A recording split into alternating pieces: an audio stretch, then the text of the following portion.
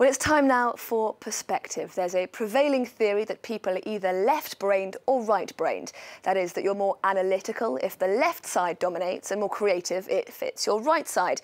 But reality is very rarely that black and white, as Iain McGilchrist explores in his book The Master and His Emissaries, The Divided Brain and the Making of the Western World. Iain McGilchrist, psychiatrist, lecturer and author, joins me now on set. Thank you very much for joining us here on France 24. Now, this book is a rethinking of what each side of the brain does and how the two sides essentially work in tandem with each other. What was the prevailing wisdom up until this point that you were trying to reassess here? Well, after the first split brain operations, which was a procedure that helped people with intractable epilepsy, were carried out in California in the 1960s, there grew up a sort of idea of the difference between the hemispheres. It became possible to assess each hemisphere separately.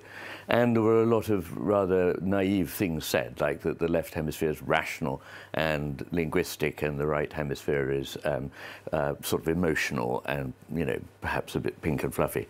But it turns out that all of that is not true. However, there remains the extraordinary fact that the brain is divided and asymmetrical, and that the two halves are quite careful to keep their working together as well as apart.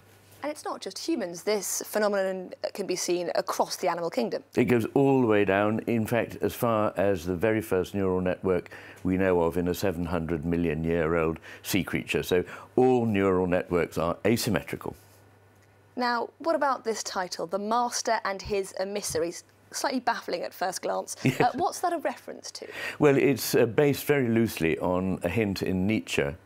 The idea is that there was a man, a master, spiritual master, who looked after a community, and he did it so well that it flourished and grew, and at a certain point he realized that he couldn't look after all the business of the community, but rather more importantly that he shouldn't try to do so because it was impossible to maintain an overall perspective while getting bogged down in detail.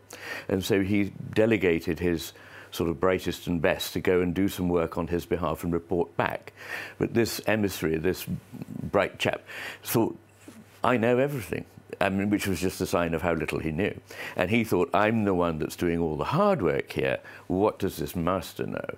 And so he adopted the master's cloak, and as a result, not knowing what he didn't know, the community fell apart. And the analogy there, for me, is that, contrary to received wisdom, the right hemisphere is, or should be, the overseer. And the left hemisphere does some interesting procedural work on behalf of the right hemisphere. But because it knows less than the right hemisphere, it thinks it knows everything. And I believe that our culture has become dominated by this way of thinking. And why is it exactly, do you think, that the modern Western world does privilege one side of the brain if we look at it in that way?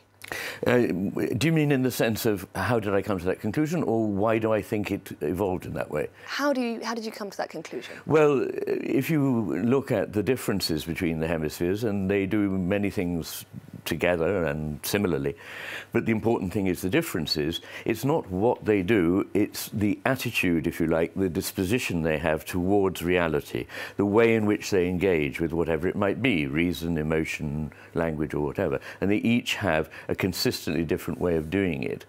And one is very fragmentary. It builds up a picture of the world out of little bits, which can be mechanically put together to build up a whole picture. And these bits are certain, and they're fixed, they don't change, they're not really properly connected. And this leads to a picture of a world that is detached, robotic, mechanical. The right hemisphere is actually more in touch with reality, in which nothing is ever static or disconnected from everything else. So it sees a whole picture in which everything is connected, flowing, changing, evolving, and indeed animate. So you have on the one hand a machine-like vision of the world, and on the other a complex, subtle picture of a living world. And I'm afraid that these two hemispheres offer two models, if you like, of the way of looking at the world. And I think if you look around you, you'll probably agree with me that there is much that appears bureaucratic, that is abstracted, that is, if you like, over controlled. Now, you did have a rather unusual start to your career as a psychologist, psychiatrist. Yes. You actually started off by studying English literature. Yes. What do you think that has brought to your scientific practice? I think it's quite important in scientific practice, particularly if you're dealing with human beings, as doctors are, to have a background in philosophy. And I, in fact, went up to Oxford to study theology and philosophy. I then read English literature and went back to philosophy and psychology. This interested me in the mind-body problem, and to cut a long story short, the philosophers were rather disembodied, so I decided the thing to do was to study medicine. And in doing that, I came to it 10 years later than most people, but I brought with me a humanist background in which I didn't take it for granted that the body and the human being were simple mechanisms. And then you think that some of your colleagues in the scientific community do take that for granted? I'm afraid they do.